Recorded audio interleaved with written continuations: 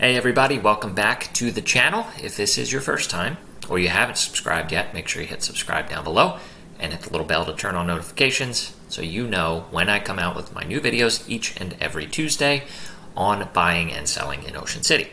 So if you're on the fence, and I know a lot of people out there are nervous about buying at the peak of the market, and this is the peak of the market, there is no question about that historically. What happens if you wait a little bit?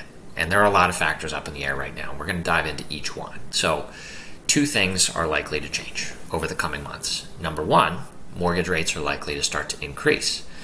And number two, prices, my opinion, are likely to level out and may come down a little bit. So what does that do for you if you were to buy now versus if you were to wait? And what happens in the best case scenario? What happens in the worst case scenario? So we'll play through those here with this spreadsheet.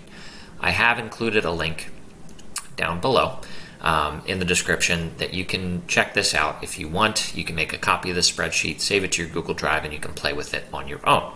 So one thing I want to mention that's very, very important to this discussion, and there is a misunderstanding, and people assume that mortgage rates directly impact and are directly correlated to home prices. That is not the case. There are so many other factors that affect home prices that it would be silly to think that it's just the one. So let's get that out of the way, and let's dive right in. So mortgage rates, what's going to happen? So Fannie Mae, Freddie Mac, some of the big players out there in the mortgage world project and forecast that mortgage rates on the 30-year conventional loan should hit roughly 3.5% in the first quarter of 2022.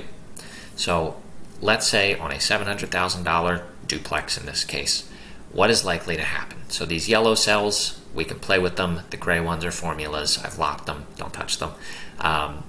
So the only ones that we're going to change in these scenarios are going to be the mortgage rate and the price decrease, and we're going to let the rest roll through. So in a case where, again, let's go worst case scenario here. Let's say we do get to 3.5%. And let's say prices continue to increase another 5%.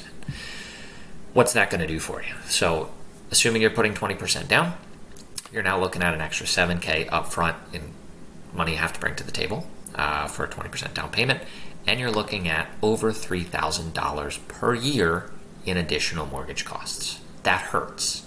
Now, what happens if I'm right, and I don't have a crystal ball here, and a lot of what's going into this is speculation. Let's say that prices flatten out, but we do still have that mortgage impact. You're looking at an extra $1,800 per year in additional mortgage costs. And that's not nothing, but it's also not killer. So if you haven't found the right home yet and you think it's going to come and you're not sweating prices continuing to go up, maybe it makes sense to stay on the sidelines and wait.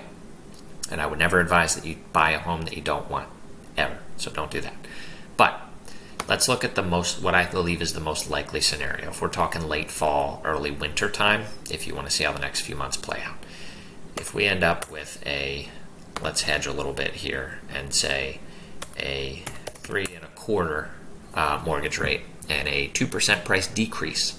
So you're looking at $2,800 less in cash you have to bring to the table and an extra $330 per year in additional mortgage costs. So in this case, we're looking at, realistically, my opinion, if you're going to own this home for 5-10 years, as most people do, we're looking at a wash. So the moral of this, in a nutshell, is that, in my opinion, if you find the home that you want and you're nervous about paying maybe too much, I wouldn't be nervous, because realistically, as things play out, if number one, will another home that works and is perfect for you come up?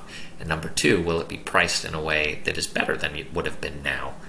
Who's to say? So as my favorite Peloton instructor, Dennis Morton, says, I make suggestions, you make decisions. So my goal here was to get you some clarity of thought around what you want to do, as the market continues to evolve over the next few months.